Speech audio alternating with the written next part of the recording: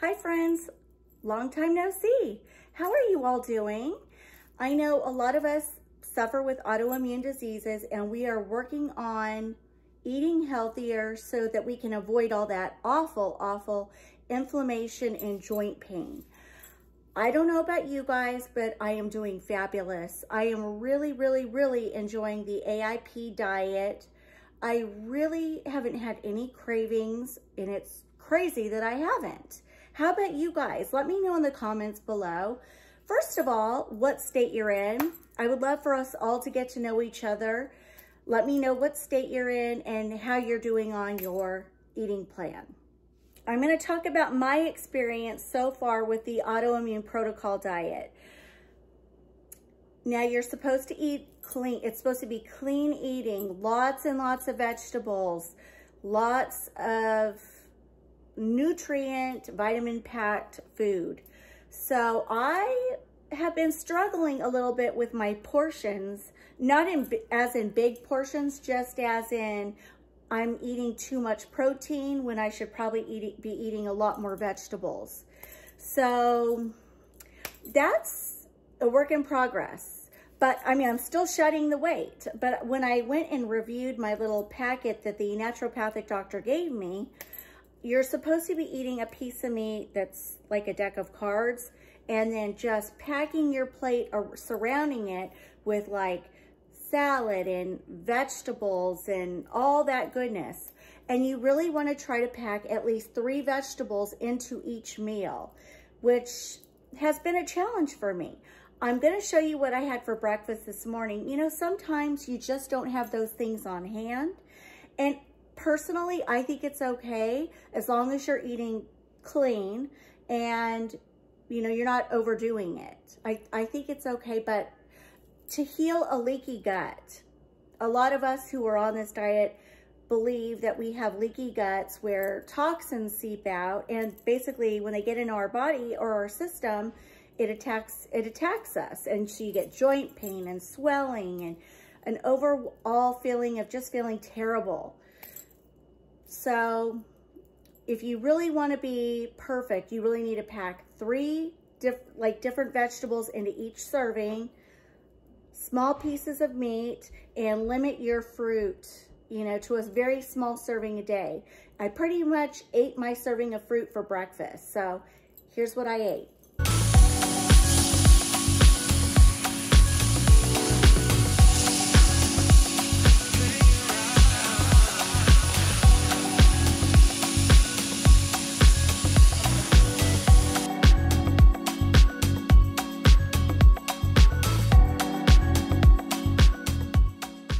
So when you think of breakfast foods, what I'm eating is not what you would consider breakfast at all in the slightest. For example, this morning, my husband and I had a pork chop, a very thin pork chop with some sauteed shiitake mushrooms in olive oil with Himalayan sea salt. I should have sauteed some fresh spinach to go with it, with the shiitakes, but I didn't. And then I had a very small bowl of strawberries and blueberries, and that was breakfast. I had my banana chino, which is my coffee. I'll link the video right there that shows how we make it, because you're really not supposed to have coffee on this diet, but my naturopathic doctor is letting me have 1 a day. No creamer. Now you could do coconut cream or coconut powder, and I've shared those on a previous video. But we have the banana chino, and that with breakfast, like I'm full. I guarantee I won't even be hungry till way later today. And for lunch, if I am hungry, I'll have a big bowl of arugula salad or spinach loaded with vegetables with olive oil and balsamic vinegar. And then I just throw herbs on it, like herbs de Provence, Himalayan salt, and maybe garlic and onion powder. Maybe a little squeeze of lemon juice. You know, whisk it all together, drizzle it all over the salad with lots of vegetables. maybe a small amount of protein, and it's delicious. And then for dinner, I'm not sure what we're gonna have tonight, but if we have dinner, sometimes my dessert at night is just a navel orange sliced up, and for watching TV, I'll just get myself a little bowl and just eat my little navel orange real slowly, and that's my day. It's working, you guys. I am a huge fan of this diet because it curbs my appetite, not even hungry, hardly ever. I feel so much better. You guys, I can't even tell you how much better I feel now that I'm doing this diet. Now I wanna talk about something, because you're supposed to eat organic food, and sometimes you can't always get organic. The grocery store by our house has a very teeny tiny section. It's almost non-existent. So when I went last week, the whole family wanted hamburgers, and I thought, what am I gonna eat? And so I decided to go ahead and have a hamburger patty, small one, and then I got myself some romaine lettuce, and I put the romaine lettuce down, my hamburger patty that only had Himalayan salt on it, and a little bit of onion powder, maybe a little garlic, and a little bit of herbs, yeah. And that's what I put on mine, put it on the lettuce, added my avocado. What else did I put on it? I don't know, maybe some mushrooms, and I rolled it in my lettuce leaf and ate it that way. It was delicious. And then I had a salad and vegetables with it. So I'm learning how to eat, and when everybody else is having bread, I'm learning how to eat and enjoy my food without all that bread. It's wonderful, and I feel great. Now, I will tell you that hamburger I had last week, the meat was not organic. And I can tell you that evening, I started to feel achy in the joints. So I'm really learning through this diet what foods trigger me and what foods are okay. So I'm definitely seeing the no foods, the yes foods, and I'm keeping track of what aggravates me. And I can tell you right now, when I eat organic meat, organic fruits and vegetables, I feel amazing. The second I eat like a meat from the grocery store that's non-organic, they probably have fillers in it. It could be animals treated with antibiotics, and they can have preservatives to keep the meat fresh. All those things can trigger inflammation. And mucus, by the way. I don't know about any of you who suffer with autoimmune diseases, but one of your body's defense mechanisms is to create mucus when things get inflamed. So I noticed when I was not eating well, I felt like I was always swallowing, I just felt very mucusy in my throat. And now I don't. In fact, I felt bad so much in my throat, swallowing all the time, that you could hear it in my voice. Like at the end of the night, it was always real crackly, and it just sounded awful. And now that I've been on this diet, and if I'm eating well and I eat all organic, I don't feel triggered at all in the slightest. So for those of you that suffer, I highly, highly recommend this diet, because you literally will see for yourself what foods trigger you and what foods don't. And you'll just know, I can't eat that way anymore. I have to go down this path, eating this way only, because it's only gonna make me feel better. Make sense? Okay, so I wanna share this with you guys again, in case you're frustrated with how your plate approach needs to be in regards to how to put the food on your plate so that it's sort of compliant with this diet. So here is, if you guys can see, this is sort of how your plate, this is how your plate should look. Now, you should have 4 to 8 ounce serving, a 4 to 8 ounce serving of high quality animal protein, grass-fed, pasture-raised, organic. Very important. Then you should have fresh herbs or spices to add flavor and nutrients to whatever your protein is. Everything needs to be cooked and dressed with healthy fats. So I like to use olive oil, coconut oil. Those are my two top ones that I like to use. There's more you can use, but those are my two top ones. Then you want 2 or more servings of a non-starchy vegetable like broccoli or kale, 1 serving of a root or tuber or slow burning starch. So again, oops, that is how your plate should look. Try to screenshot that so you have it for yourself. So when constructing a meal, think of fish, shellfish, organ meat for proteins. More often, seek the highest quality meat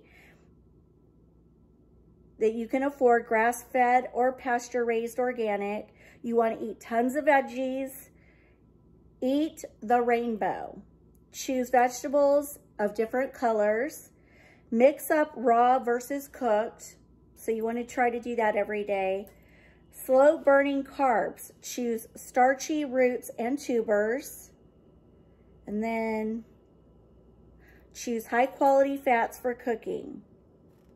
From grass-fed or pasture-raised animals, high quality cold pressed extra virgin olive oil, avocado oil, coconut oil, or grass-fed butter or ghee. Add a probiotic food. Think of sauerkraut or pickles to boost your meal. Use fresh herbs and spices whenever possible.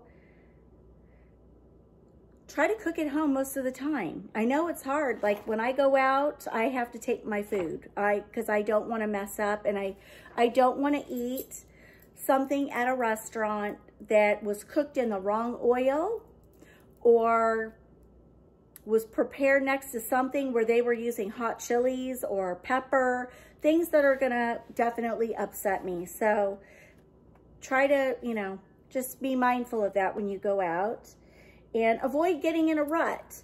And that can be kind of hard too. You've really got to do your research, kind of write down what you like to eat and put together a little bit of a menu, and that always helps too. Now today I had planned on doing plantain chips with you, where you take a plantain and you slice it super, super thin. I've made my first batch a few weeks ago, and I made mine a little too thick, and when I baked them and then I went to use them in my dip, I was like, I don't like that consistency. I wanted something that tasted like a chip. So I have learned, slice them super, super thin. And then I put them in a bowl and I coat them with coconut oil and Himalayan salt. Toss it up real good, and then you stick it in the oven and bake them. When they come out, you can make a wonderful batch of guacamole and just dip in it. It's a special, special treat. So I usually do that once a week, and it's delish. So if I can get to the store, I will plan on doing a video for you because they're actually really, really good. Now, I found another YouTube channel where they were saying these were AIP compliant. I found these, I ordered these on Amazon. They're roasted and salted plantain chips, thin and crispy snacks, straight from Colombia. And when you turn it around, let's see. The only ingredients are green plantains, palm oil, and salt. So you get a lot in here, and just a small handful does it for me. They're really good. Only 3 ingredients, 0 grams trans fat per serving, 40% less fat than regular potato chips, made with non-GMO ingredients. So if you like these, if you like plantains or you'd like to try these, I will link them below for you. Give them a try. I mean, my girls think these are good. So if kids think they're good, hey, you might want to try it. Another thing I want to share with you is throw out your scale. Do not keep a scale around. It's no good. It's negativity. You don't need that in your life. Throw it out. I say that because a lot of us retain water, and I can literally get on the scale. I can see it in my clothes. You know, I'm feeling good. I get on the scale and I'm like, well, my goodness, that scale hasn't moved in days. What the heck? What in the world? And I've had nutritionists tell me that some people just hold on to water more than others. And you can literally eat something with too much salt in it and boom, you're up 5 pounds on the scale. And then you get on it and you've worked so hard and you just feel so defeated. You know what I mean? No, thank you. No, thank you. I don't even know where my scale is, but I'm not about to get on it and it's working. Like I'm telling you, I don't even care about the scale anymore. It's out of here. What I care about is how my clothes are fitting on me. And if they're fitting loose and I'm feeling good, that's all that matters. So, you know, you be your own judge of that. But I know for me, from past experiences, having a scale around does nothing for me.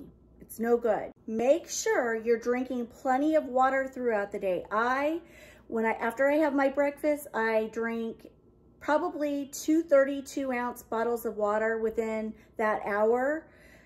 And, you know, and then I'll drink some more all throughout the day. And it's making my skin feel better. I feel better. Make sure you're staying positive about the whole situation. Because I know for a lot of people, going to such a restrictive diet is very, very hard. And if I hadn't done keto, this diet would be ultra hard for me. It would be like a shock. But because I've done keto, I kind of knew what to expect. And I'm really loving it because I'll tell you why.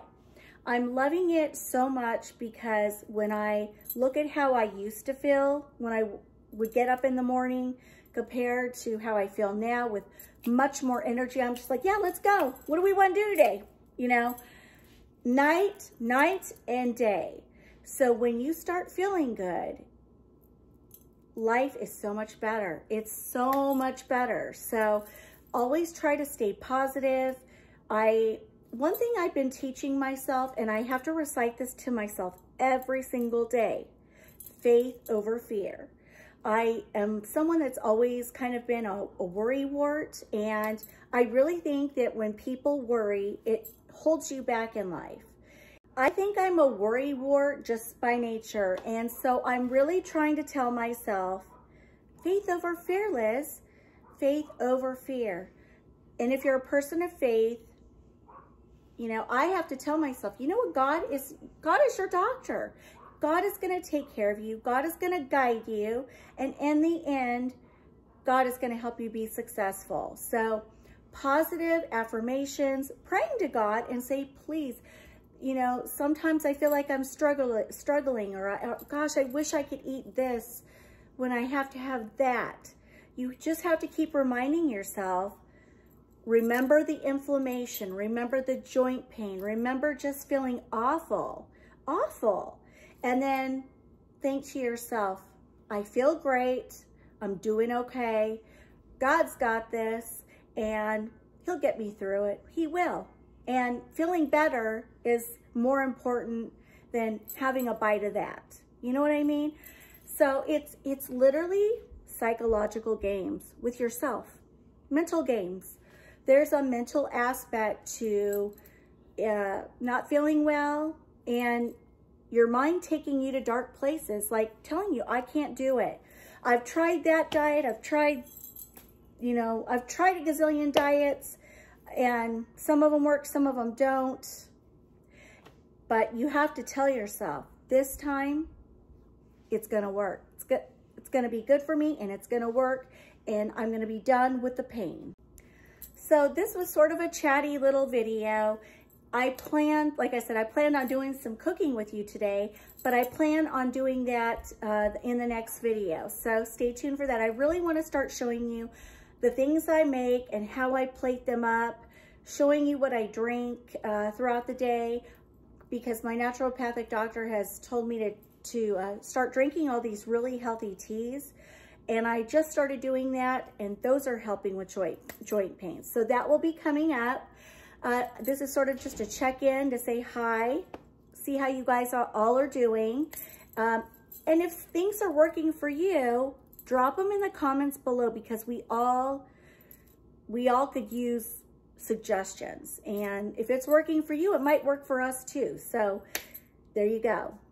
All right, you guys, I will see you in the next one. Love you all so much. We can do this, and I'll see you soon. Bye, guys.